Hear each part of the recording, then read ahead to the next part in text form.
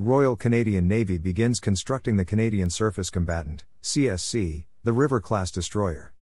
Royal Canadian Navy Commander Vice Admiral Angus Topshee and Defence Minister Bill Blair announced Friday that construction work on the Canadian Surface Combatant project will begin at Irving Shipbuilding in Halifax, Nova Scotia. The company will build the warships and act as a prime contractor, while Lockheed Martin Canada provides the design based on the BAE Type 26. Thank you, and welcome to this channel.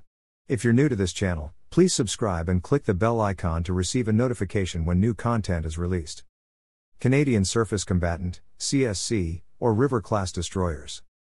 National Defence maintained that 15 River-class destroyers would cost between $56 billion and $60 billion. The new fleet of warships would be known as River-class destroyers, and the first 3 ships would be named His Majesty's Canadian ships Fraser, Saint Laurent, and Mackenzie.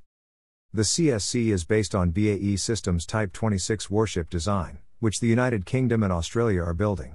Initial construction is beginning on a new fleet of warships for the Royal Canadian Navy, with the vessels expected to be operational by 2035, service and government officials said. Operational capability.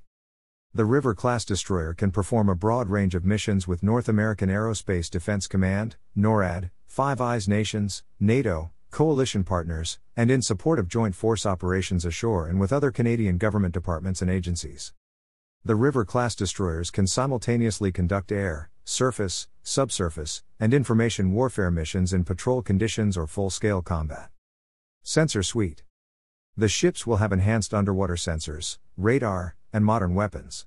At its core, it is designed to be combat-capable, enabling highly trained Royal Canadian Navy sailors to meet any scenario with state-of-the-art equipment.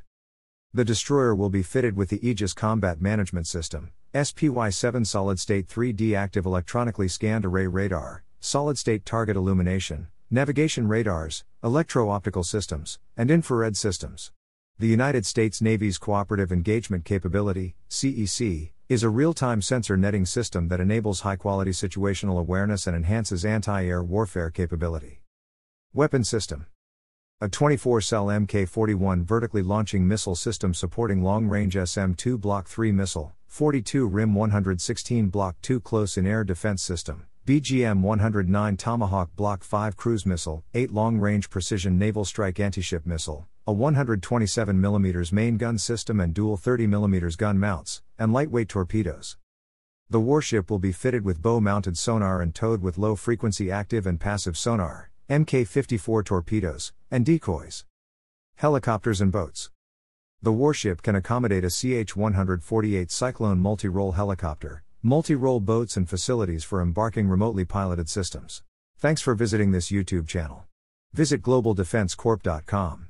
Follow us on Twitter, Facebook, Instagram, LinkedIn, YouTube, and TikTok.